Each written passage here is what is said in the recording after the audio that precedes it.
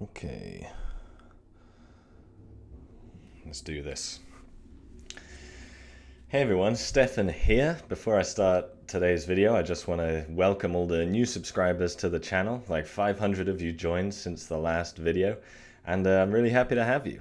My channel is a little bit more casual than your average history channel. I talk a lot about archaeology, prehistory, the Stone Age, and that'll definitely continue going forward. Some months are slow, some months are busy. I can't always make a video every week, and sometimes the videos are shorter just because I need that space to do research. So all my videos this month in March are all about Hawaii, and they're just short little videos because I just went there, and then that's given me the space to do big research project on Neanderthals, which will be April's videos. Even got an exact replica of a Neanderthal spearhead, so super cool, happy to have you. Let's start the video, skiddly-doo. So last week's video on how the Egyptians might have built the pyramid was pretty popular by the standards of my channel, thanks to the big collab. I appreciate that. But there was a small but vocal minority who really took issue with what I had to say.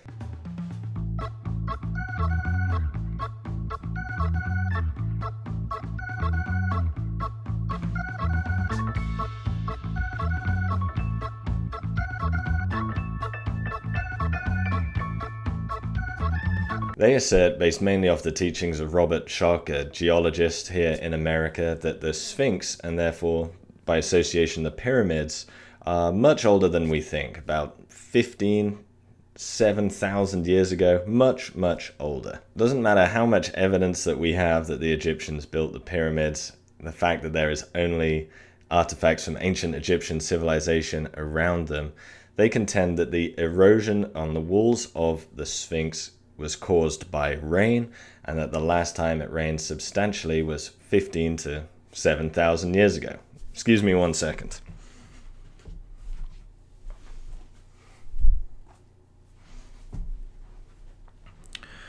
Well, now the moldy old slipper is on the other foot, and we're going to look at that argument and see if the Sphinx water erosion hypothesis holds water. Bear in mind, there's no conspiracy here. All my sources are in the description, and anyone can check them out. They are free online. All of them apart from one are available free online. So if you disagree with me, consider reading some of the sources that I read. All right, let's break this down bit by bit. First, let's talk about erosion. Robert Schoch contends the erosion around the Sphinx enclosure could only have been caused by rain, and that it hasn't rained substantially since the Old Kingdom to make that level of erosion. Well, that is by no means the only geological force going on around the Sphinx enclosure.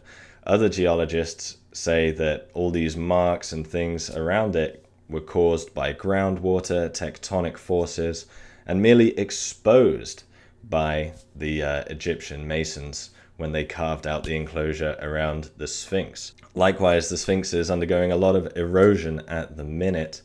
That could be caused simply by the dew in the morning. The limestone is porous, the dew gets sucked in at night, it dissolves salt crystals in the rock. In the morning, when the dew evaporates, they deposit these salt crystals. This puts pressure on the outer layer of the rock, and they flake off. Different levels of limestone have different pores and different levels of salt, so they erode differently, causing this wavy effect we see on the rocks. So basically, what you need to take away from this is that there is no geological consensus around the fact that this erosion was caused by rain. That's by no means certain. Another piece of damning evidence for the Sphinx water erosion hypothesis is the context that the Sphinx is in. Nobody can deny, even Robert Schoch himself, that it is in the context of Khafre's funerary masterpiece, okay? Funerary enclosure. It's where it's surrounded by all of Khafre's stuff, basically. Now, isn't it fortuitous that this ancient civilization, 15 to 7,000 years ago, cut the Sphinx enclosure wall at the line of Khafre's causeway?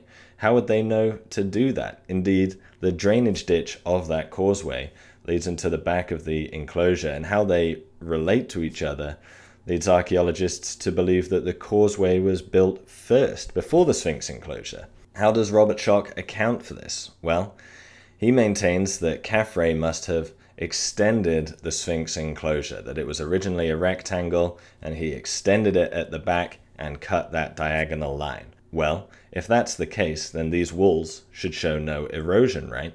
Because according to his theory, it hasn't rained enough since Khafre's time to cause these marks. Here he is at the back wall, extended by Khafre, calling it... This is classic textbook example of what happens to a limestone wall when you have rains beating down on it for thousands of years. And here he is on his website using the south wall, the one cut by Khafre, as his example of water erosion. So there's a huge contradiction in his argument there.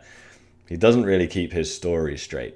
But let's ignore all of that. He is a genuine geologist after all, working at a university. Let's say he's right. He also has to prove that it hasn't rained substantially since Khufu and Khafre's time period to back up his claim. Stefan of the University of Cologne has been studying the climate in the Sahara, taking cores from a lake bed in Chad. According to his research, the Sahara at the time of Khufu and Khafre, the Old Kingdom, 3 times wetter than it is now.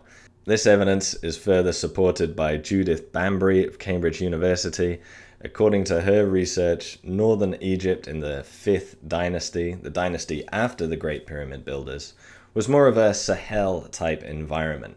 That transition between tropical regions and desert regions, again, much wetter than it is now. According to Stefan, we wouldn't have the current Egyptian climate until 700 BCE, almost 2,000 years after the pyramid was built. And even now, it still rains around the Sphinx. So let's say he's right that this erosion was caused by rain. That doesn't mean that the Sphinx is as old as he claims. He hasn't proven the point that the Old Kingdom in Egypt was that dry. Another assertion that was thrown at me was that a contemporary source describes Khufu as building his pyramid next to the Sphinx and a temple that already existed. By this they are referring to the Inventory Stela. This is not a reliable historical source. It's kind of like an ancient forgery. It was actually written almost 2,000 years after the pyramid in around 670 BCE. And this was written during a time of civil war in Egypt, during one of their intermediate periods. The pharaoh who controlled the region around Giza did renovate a temple at that time, and he is trying to cloak his renovations in the prestige of Khufu, and he's trying to say to his contemporary audience, I am as great as Khufu. We know it was written in that time because it's full of the language of later Egypt. 2,000 years had passed between the pyramid builders and that time, and language and art can't help but evolve. It's like if I had to write a Shakespearean play now, using the same paper, same artistic style, same language, I couldn't help but reveal that I am not from Shakespeare's time, that I'm from a later period. So, it's not a reliable source, it doesn't outweigh the archaeological evidence we have, and it doesn't outweigh things like the Wadi al-Jarf papyrus that is truly contemporary to the building of the pyramids. If all of that evidence isn't enough, the most damning piece of evidence of all, damned to hell, is that there is no evidence of any other civilization. How could they build these huge monuments and leave no trace? They had to sleep somewhere, they had to eat something, but we have no evidence that predates ancient Egypt. Nothing. Literally nothing. It is impossible to do all of that and leave no trace.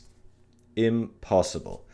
Robert Schoch gets around this by saying that their civilization was perhaps a coastal one and that rising sea levels since then have buried their civilization. But that doesn't answer anything because they sailed down the Nile and they built these pyramids. So they can't have been that coastal. They must have sailed down the Nile. How is it possible that they left nothing behind? Especially because the archaeological evidence for these time periods that they're talking about are not blank. We know what was going on. For example, 17 to 18,000 years ago, they were living a typical Paleolithic life.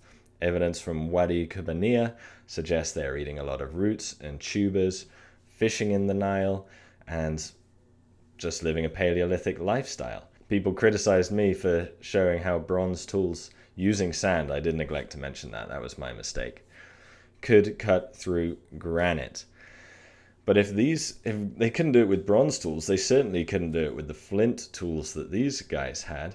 And if these weren't the pyramid builders, they were just next to this advanced civilization, did they never trade with them? Again, there's no artifacts left behind, but let's move forward in time to 9 to 7000 BCE.